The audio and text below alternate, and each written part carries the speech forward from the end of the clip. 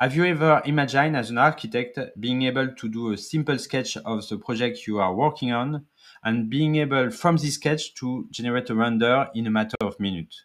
This is now possible with a platform named lookx. So we are going to talk about lookx, this new AI-powered platform made by architects that allow to take a hand drawing and to make a final render in a matter of minutes. If you are interested about the topic of AI in the field of architecture and construction, please subscribe to this channel. I'm going to release much more video about the topic, and I think it's very important to be aware of what is going on because AI is revolutionizing many fields, but especially the field of architecture and construction. So when you arrived in lookx, you have a list of many models you can inspire from. So for example, this one. You have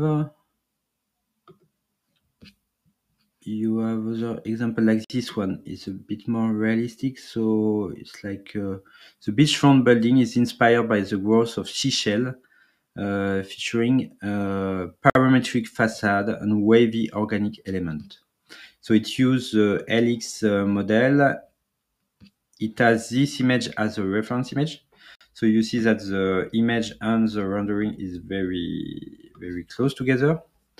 And after probably it has an image of so base image. No, this is a reference image. Okay, reference image.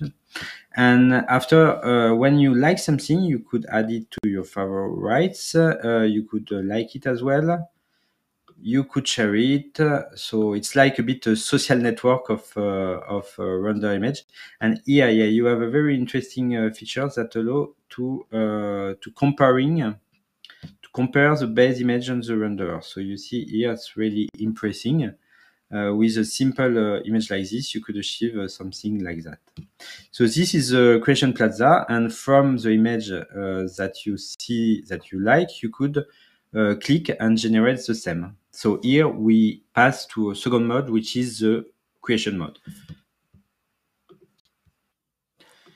So now we are going to understand how we can create a new image, a new render. So we have two modes. First, we have the render mode and the explore mode. So the render mode goal is to render an existing image. So here we have a base image, for example, that we can use as a reference. So our project is like that. And about which style we should apply, we could give another image that gives the style. So this example was taken from one user who shared this render. And here we define, we give some clue to the AI to exactly what we represent. So we mostly represent interior. Select scene, so it's an interior. Detail model, okay, with furniture. We have our input image type is a non-sketch, and it's a non-sketch like that, conceptual. After we have some prompts, so here we say, okay, it's a render of a building with a landscape and realistic, but we can add some stuff like with a person in on the bed and one on the balcony. Okay, and then we have the more setting, which allow to define how many image variation we want. Here we have a credit count, so it means that for each creation we will spend one count of our free credit. I think we have something like 100 credit at start, but I'm not sure. And you can, of course, buy some more credit if you really use software lookx more frequently. So that's it. We just have to click on Start Creation. And now we are going to, when we click on Start Creation, there is a new record that shows on the generated record list. So we can exit this page. We can go back later. No problem. Sometimes it takes a bit of time. It could take 1 minute, 2 minutes. Not so much like that, but you could even accelerate if you want by taking the premium plan. Okay, so now the render is okay. So It's nice, but it's not exactly the same as before. And I think my prompt of putting some person on the bed finally don't work. So I don't know exactly why, but there is probably some iteration to exactly have the good result. But after I click on edit button, and you have another feature which is kind of great, which allow to modify punctually some element of the image. For example, if I want a wall which is red, for example here. So I define a zone of the image I want to modify. So a bit like Photoshop. If you know Adobe Firefly, it's a bit the same concept. So can you the wall is painted in red. So here we have two screens. So the right screen will update with the new render, taking into account my prompt. So the rendering is done. So here we have selected the wall and we wanted it to be red. So here you see that this is red. Of course, you could have done it in Photoshop and maybe it would have a better result. But of course, you could add some more complex instruction. You could ask, okay, but add me a personage here, add me another landscape. You can change stuff. Okay, so I think it's a useful feature that you could use in lookx.